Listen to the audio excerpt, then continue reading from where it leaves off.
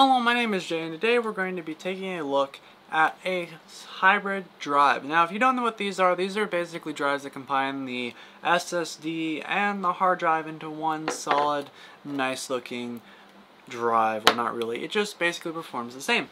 So what we're going to do today is we're going to take this thing apart. We're going to show you exactly what's going on here. Now, obviously, this does have dead written on it, and there's a reason behind that. Basically, this was dropped, and this was a dropped drive, and it's got a nick in the back of the board.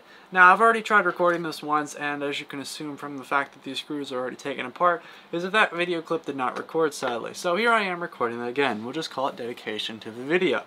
So basically what we're going to do is I'm going to basically don't have to watch me take out all the screws either, but I'm going to show you exactly what's on the inside of this, which basically my hunch is that something relating on the back is actually going to be what the SSD part is. Now, basically this drive in particular is a 1 terabyte drive that has a 8 gigabyte amount of flash memory. So how these drives work is similar to how Intel markets its Optane memory. Basically, the Optane serves as cache, and we're just going to be referring to that example for a second, is that it operates like cache, and basically important files, small files, or files that take a long time to load are put in this cache so that it takes a lot less longer to go through and load your games, your videos, your software, anything like that. That's why hybrid drives got so popular. So this one has 8 gigabytes of that kind of memory, and basically we got that 1 terabyte coupled with the 8 gigabytes. So it'll be interesting to see exactly what it looks like on the inside. So without further ado, let's get into here. I'm going to explain some of the equipment I've got here because I've got something usually kind of different than I usually would in my videos. Right here I've got a nice magnifying glass camera, which this is a very low resolution camera, which I do apologize for. That's why it will be in the bottom of this video, especially when you're running at 4K, and this is only a 12 by 780, 12,000 by 1280. It's only about good for about half your screen before it really gets blurry, and if you really need something like that, you can always blow up the video, because I personally don't think blurry content is really good to look at, especially when you're watching 4K. I think that, especially when I release 4K, I think that's a good option, because everybody should see that crystal clear, and if not, you can always blow it up. I've got some screwdriver kits over here, just take apart some of the simple stuff, and basically what we're going to do is we're going to get in here and show you what's exactly inside of this. So without further ado, let's get into it. So here we are with the advanced camera setup, we'll call it.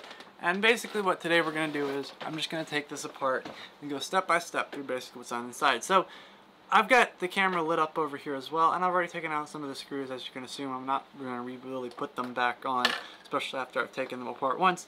So you can see this is what an inside of a 1 terabyte hybrid drive looks like. So a couple things to point out. If you don't know, this is just simple, intuitive kind of information here. Now basically how a hard drive works is there are multiple layers of disks. It actually looks like this is a single disk, which means that I would say that this probably only has one layer in it. Is that this is a single disk that spins really fast, actually at 7,200 RPM, and basically this little arm right here reads and writes to it by moving up and down the drive. As you can see, this one's actually stuck here in this position, which I would probably be willing to say that's why it's down, or maybe whenever it got dropped, that's probably what the position it was stuck at. So basically, this thing moves up and down, and this is two-sided pins that basically read and write to both sides of this disk. And they move all about so they can cover every single area on this both sides of this disk, and they write your data to it, and that's 1 terabyte of data. So now the biggest question on here is actually the back, because we've got to know how a basic hard drive works, and that's the kind of concept of it. But what's really interesting, and I'm assuming you're watching this video for, is the fact on what actually goes on behind the scenes. So this is what it's going to look like. I've got a nice little, let me adjust the camera islands real quick so you guys can see this. So this is what the back is. Now let me show you real quick what actually happened. As you can see right about here, on the tip of my finger, you can see there's a nice little indentation I've highlighted with some pen. And so on the back here, you can see it's right about where that thing is at. But you can actually see, if you're looking at it from the angle I am, that these pins right here, let's see if I can get that in view for you guys. These pins that I'm pointing to right now with the edge of my thing, actually, let's see if I can point them with them on this as well, so you guys have a better view. So that pin and that pin right there both actually are bent in. So I would assume when this was dropped, that pretty much was a perfect spot that pretty much disabled the whole drive. And if you look on the back here, exactly where that is, you'll actually see it looks like there's some burn marks which I would assume does not necessarily mean the best thing when I try plugging this back in.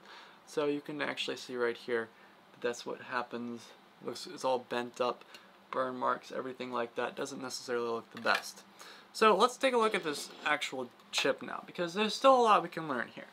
So first off, let's talk about a few things. This right here is the flash memory. I'm pretty sure this is Samsung and developed it. I could arguably say that this could be the flash memory as well, but it could be pretty much either or, and I'm not necessarily here to argue.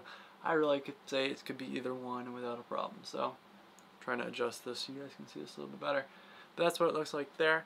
And then we've got the Samsung memory right there. That I'll say either one of those is probably the culprit of what exactly happened there.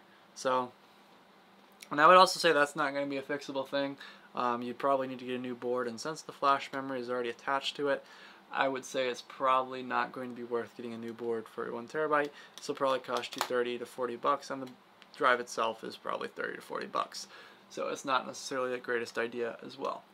So that is going to be that side, and as you can tell on the back, there's just nothing real. There's really no way to know that was important, and then when you flip it over, it was heavily important. So this is something to keep in mind, as electronics can always be more damaged than possible, and I can't bend that back in too because it's actually pretty bent in.